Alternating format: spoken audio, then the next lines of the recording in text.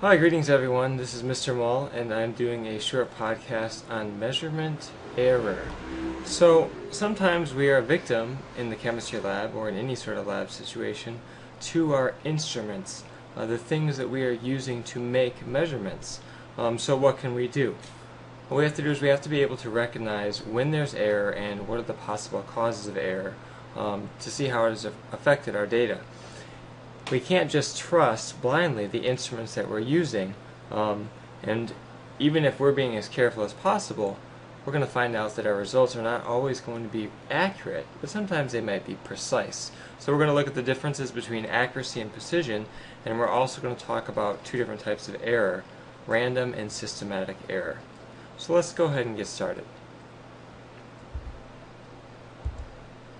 So the first thing we're going to do is we're going to talk about accuracy versus precision.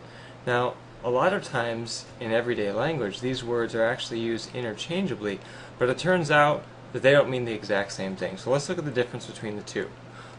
Using a dartboard has been one of the best ways to kind of see this difference made really clear and understandable. So we're going to start with accuracy.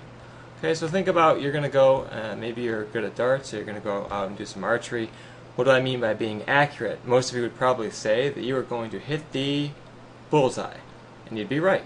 Accuracy means closeness to the true value. Now in this case we're talking about a dartboard, so we're talking about the closeness to the center. But this also can apply to some physical measurement. Let's say, for example, I have a 10 gram. Let's say I have like a 10 gram mass. So I have my 10 gram mass. Okay, this is 10 grams. And I throw this thing on a scale. Okay, so when I read that, and I throw it on the scale, well, I know it's 10 grams. So if I put it on here, and it reads 10.0 grams, well, its true value is 10 grams, and this scale was reading that accurately because it was close to 10 grams. So there's accuracy. So we would think of that dartboard analogy. There we go. The center of our dartboard is going to be something that's accurate. Okay, so let's say I'm going to go ahead and erase this here. See if we can do this here. Actually, we're just going to clear the whole screen. Okay, so let's talk about precision. There it goes, it popped up. Precision means reproducibility. So let's say I take that same 10 gram block, and let's say I pull out 10 grams. Let's say I pull out a different massometer here. We're going to go ahead and throw this on there, and I get some different measurements. Let's say I get, let's say 8.1, 7.9, 8.0, 8.1. Now let's say I take 10 measurements, and they kind of look like this. So I'm looking at this number 8.1. I know it's a 10 gram mass. So looking at these numbers, is it close to the true value? 8.1, 7.9, 8.0. Well, no. It needs to be reading about 10 grams. But what these values are is that as I keep taking measurements, this instrument is consistently wrong. It's consistently giving me this value of around 8, even though that's not the true value. So precision is what we call reproducibility. So if I use my little dartboard analogy, I throw these darts on here, bam, bam, bam, and they all land in an area close to each other. Even if they are not accurate, they can be precise as long as they are close to each other and our instrument is reproducing that same error. Right? So this is what we call precision. So let's take a look at some different sources or different types of error. I'm going to go ahead and clear that out there. We're going to go ahead and talk about some different sources of error and look at those. Okay, so two types of error. First one we're going to talk about is something called random error. It's just like it sounds. It's error that can't really be attributed to anything. It might be from the person taking the measurement. It might be their technique.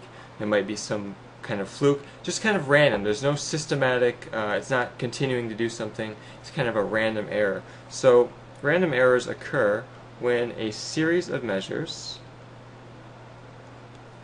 So we take a series of measures So I'm going to give you an example here. So let's say I take that same mass and I get 10.0, I get 9.5, I get 11.1, I get 8.9. Now granted, this is the exact same instrument I'm using, but I take a series of measurements. I just take a bunch on here. And so notice, the first one was true, then it went down a little, then it actually went up a little, and it went down a little bit. It's just kind of going all over the place. Okay, so some of these are positive, some are high, some are low. Okay, so this would be an example of a random error. Another type of error is what we call a systematic error. So let me clear this out for you here. So in a systematic error, what happens is, let's give me an example of some systematic errors. So I take that same mass, and let's say I have something like 8.9, let's say 9.5, 10.0, 11.1, 12.1.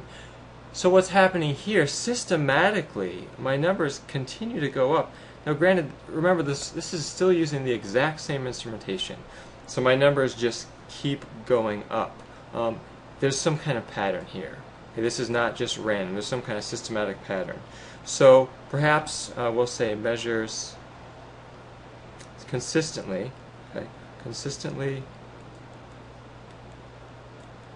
Now in this case it could be consistently, they could be going up, so measures consistently going up. Let's put going up here.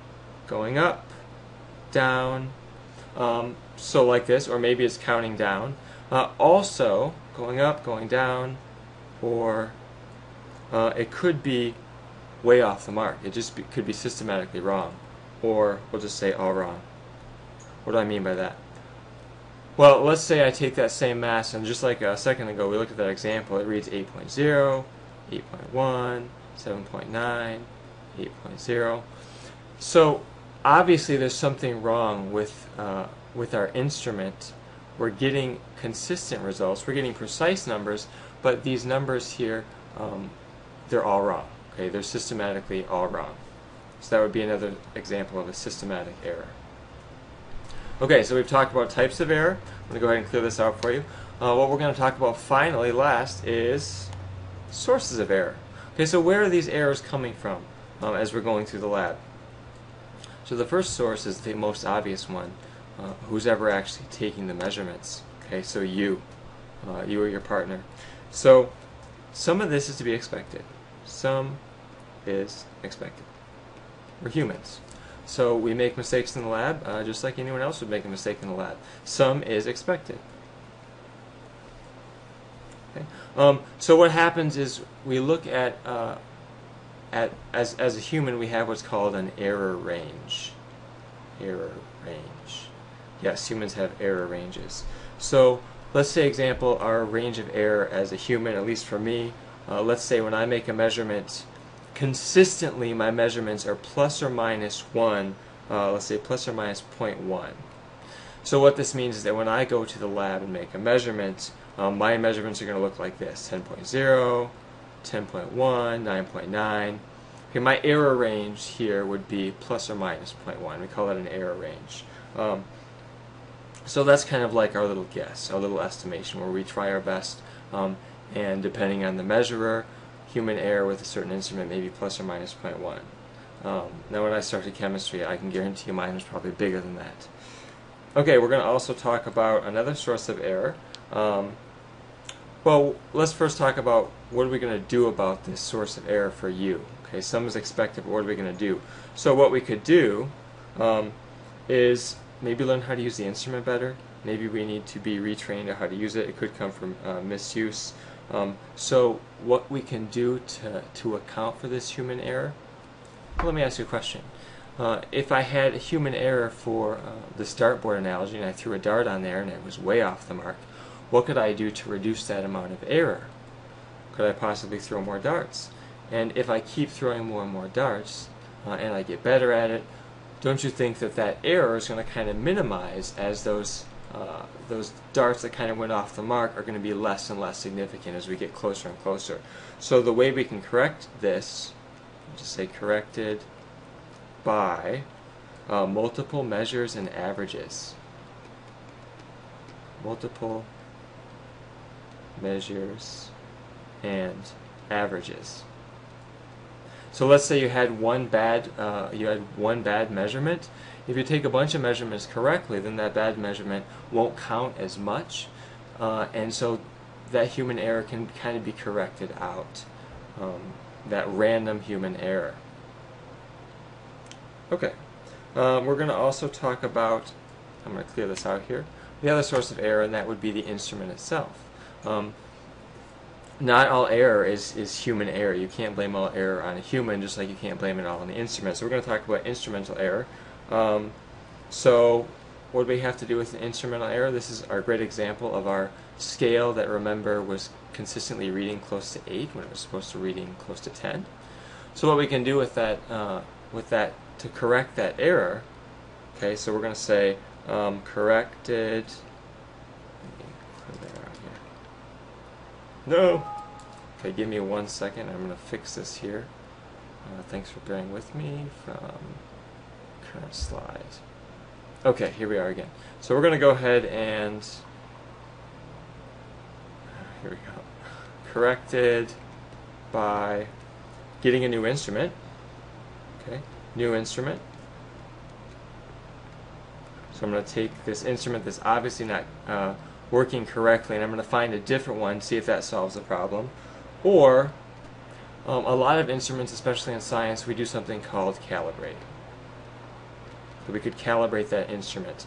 So maybe the screw is loose. Remember our example where the numbers kept going down systematically? You know, maybe the screw is loose. Or if you're talking about a thermometer, maybe the thermometer had a leak in it. So there's like this systematic error that just keeps getting worse. So either we need a new instrument because it's broken, or the instrument actually needs some calibration. Maybe we need to tighten that screw. Maybe we need to kind of re-zero the scale and calibrate it so that it's measuring closer to the true value or more accurately. Okay, so this is, in closing, these are our two sources of error, you and the instrument. And as we go through the lab, we're going to try to minimize these sources of error. And as we talk about significant figures, taking into account this error as we make measurements and do some math with that. So I hope this was helpful, and I will see you guys in class. Thank you.